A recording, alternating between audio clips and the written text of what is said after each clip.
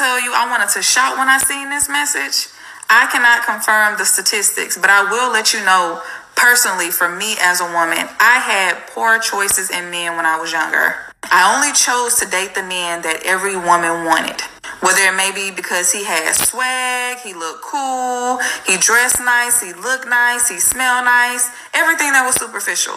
Not understanding that if all women want him, then I'm going to have some competition. And there's a high possibility that I'm going to get cheated on. Now, when I spoke about my brother, who is not a cheater, when I was younger, I would have never dated a guy like him. Because I would have looked at him as lame or boring or too religious, too godly.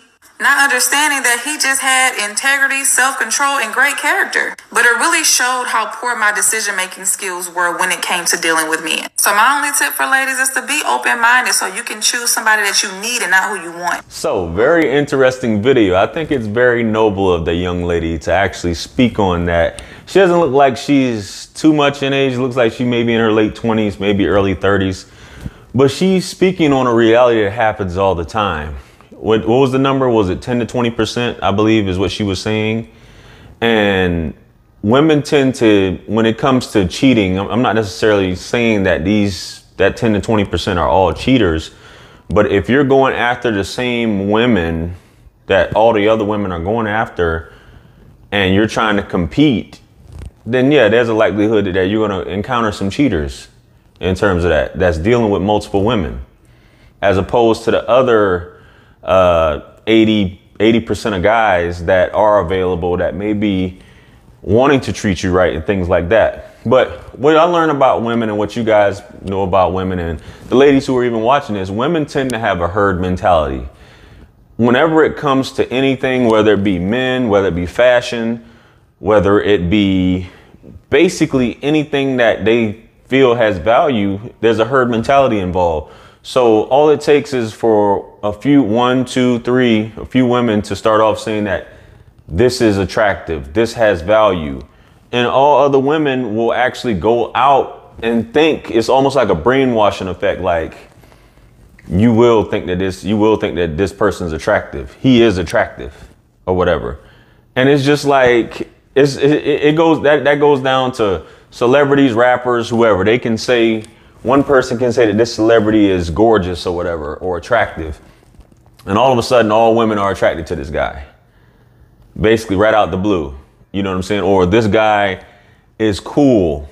And they set the market in terms of that, of what they find attractive in terms of that. You ever hear that? You hear women talk and they'll mention certain things about guys. And you're like, okay, well, okay, that's what you like now? Okay, now you like this type of guy? Okay, you went from liking this guy to this guy? These are two different types of guys, but you like them though. All because, and all of them tend to think that this guy is attractive. So it happens, and I'm glad she mentioned something about her brother. She said that I would never have dated a guy like my brother because maybe he's too godly. He's found as corny. You got a lot of brothers who are involved in tech that many women look past because they say that he's corny, he's a nerd. He's not gangster enough. He doesn't have enough swag at the end of the day. And they get looked over. So this percentage, that 10 to 20%, or as Corey Wayne would say, you have what's called the 3% man, which basically, and some of y'all I hate using that term alpha, but the 3% man, which basically states that 97% of men don't know what they're doing when it comes to women. Women are basically used to dealing with that 3% man who basically knows how to talk to a woman, knows how to treat a woman, basically has a natural je ne sais quoi about him. And some guys have to learn this. Everybody's not born with it. Some guys are born with it. But for her to put up these percentages, I think it says a lot.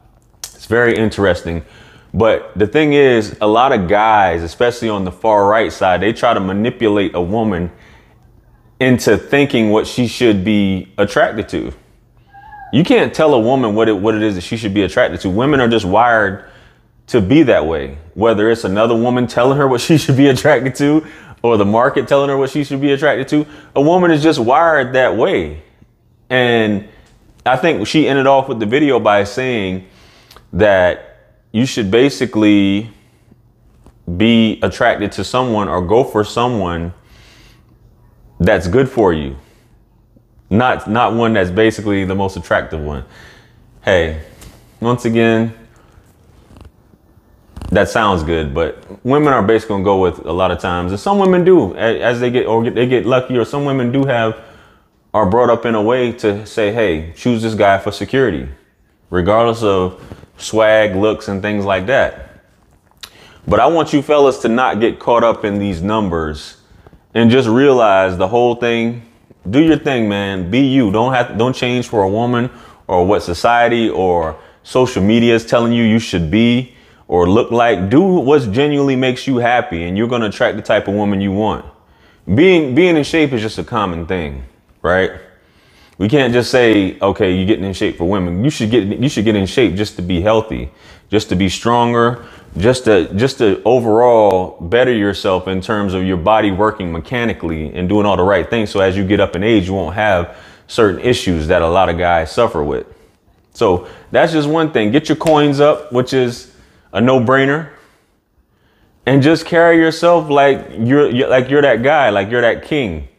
I know y'all hate when I use that word, but carry yourself like you're that king. That's all I have to say, man.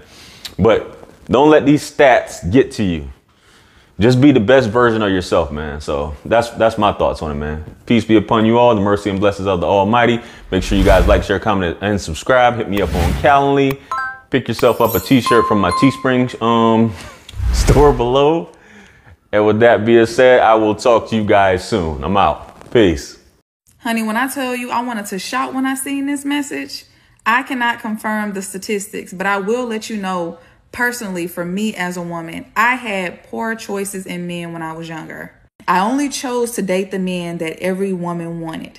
Whether it may be because he had swag, he looked cool, he dressed nice, he looked nice, he smelled nice, everything that was superficial. Not understanding that if all women want him, then I'm going to have some competition. And there's a high possibility that I'm going to get cheated on.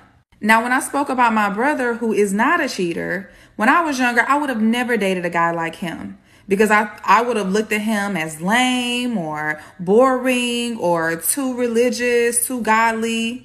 Not understanding that he just had integrity, self-control, and great character. But it really showed how poor my decision-making skills were when it came to dealing with men. So my only tip for ladies is to be open-minded so you can choose somebody that you need and not who you want. Okay, you're getting in shape for women. You should get in shape just to be healthy, just to be stronger, just to overall.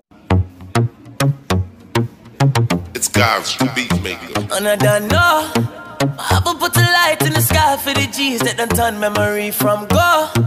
Blessings we send to the ghetto youth them.